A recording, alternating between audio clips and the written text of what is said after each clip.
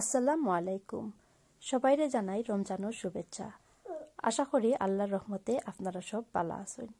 আজকে আমি আরেকটা পনিরের রেসিপি আপনারা লগে শেয়ার করব। আশা করি আপনারা ভালো লাগবো। একটা বানাইতে প্রথমে আমার লাগবো পনির, যেটা আমি ইন্ডিয়ান গ্রোসারি শপ থেকে কিনে আনছি। আর লাগবো ক্যাপসিকাম, পেঁয়াজ আর কয়েকটা শুকনা মরিচ, আর ধনিয়া গুঁড়ো 1 চামচ, আর কারি পাউডার 1 চামচ, লবণ আর চিনি। এখানে আমি একটা গ্রিন সস বানাইছি, যেটা ধনিয়া পাতা, কাঁচামরিচ আর রসুন দিয়া আমি ব্লেন্ডারও ভালো করে ব্লেন্ড করে নিছি। আর সামান্য রাখছি তেঁতুলের সস, আর কর্নফ্লাওয়ার, কাশ্মীরি মশলা, টমেটো সস, কিছু রং আর ভাজার জন্য তেল। পনিরগুলারে আমি কিউব সাইজ করিয়া কাটিয়া নিছি। আর একটা পাত্রে তেল বালা করে গরম করিয়া এক এক করিয়া পনিরগুলা দিলাইমু।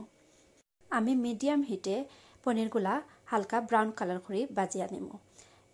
তো এগুলা বাজলে খুব সুন্দর একটা স্মেল আয়। তো পনিরগুলা বাজা হইয়া হারলে আমি একটা পাত্রে একটা তুলিয়া রাখি দিমু।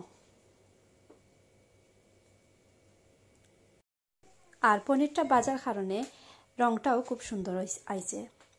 তো এখন আমি এগুলা তুলিয়া আরেকটা পাত্রে প্রায় 2 টেবিল চামচের লাখান তেল নিমু। তো তেলটা একটু গরম হওয়ার পরে আমি যে মরিচগুলা রাখছিলাম ওগুলা ও তেলের মাঝে বাজি লাইমু। একটা আমি জাস্ট গার্নিশর লাগিয়া রাখছি। আপনারা চাইলে বাঙ্গিয়া একটা দিতে পারেন।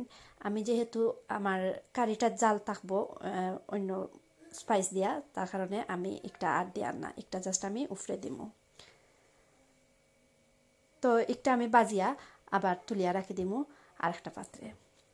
আর সমান তেলও আমি পেঁয়াজ আর ক্যাপসিকামগুলা যে কাটিয়া রাখছিলাম কিউব করিয়া ওগুলা দিলাইমু।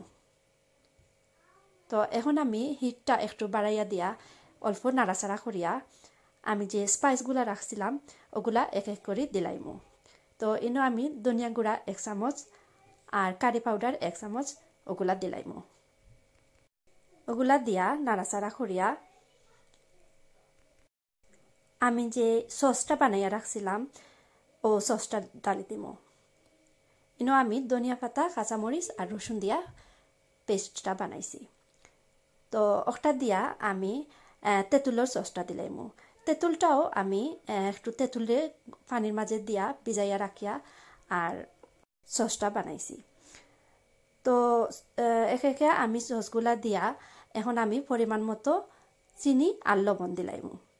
আর দিমু 1 টেবিল চামচ টমেটো সস।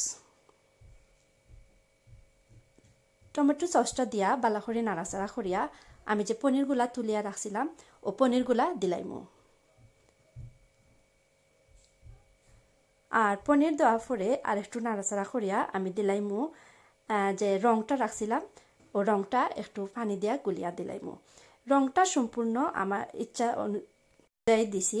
একটা যদি আপনারা না চান স্কিপ করতে পারবা। আমি জাস্ট একটা সুন্দর কালার আইবার লাগি দিছি। তারপরে আমি যে কর্নফ্লাওয়ার 1 চামচ রাখছিলাম ওগুলা পানির মাঝে গুলিয়া ঠান্ডা পানি দিয়ে গুলিয়া কর্নফ্লাওয়ারটাও দিলাইমু গ্রেভিটা একটু ঠিক হইবার লাগিয়া। তো ওই গেল আমার মজাদার পনিরের রেসিপি। এটা আপনারা গরম ভাত, পরোটা, পোলাও বা বোনা খিচুড়ির লগে খাইতে খুব ভালো লাগবো। আর এই টক জাল মিষ্টি রেসিপিটা আপনারা কোনো গেস্ট আইলেও ট্রাই করে দেখতে পারেন। এটা তো আমার মামার খুব পছন্দের একটা। তো আপনারা একটা ভালো লাগলে প্লিজ একটা ট্রাই করবা। আর আমার লাগি দোয়া করবা। আপনারা সব ভালো থাকবা। আসসালামু আলাইকুম।